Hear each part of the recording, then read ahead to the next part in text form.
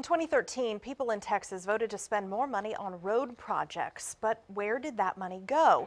Today, the National Association of City Transportation Officials held a conference downtown. They talked about a lot of things, including how to have a successful ballot measure and also how to make it work after voting day.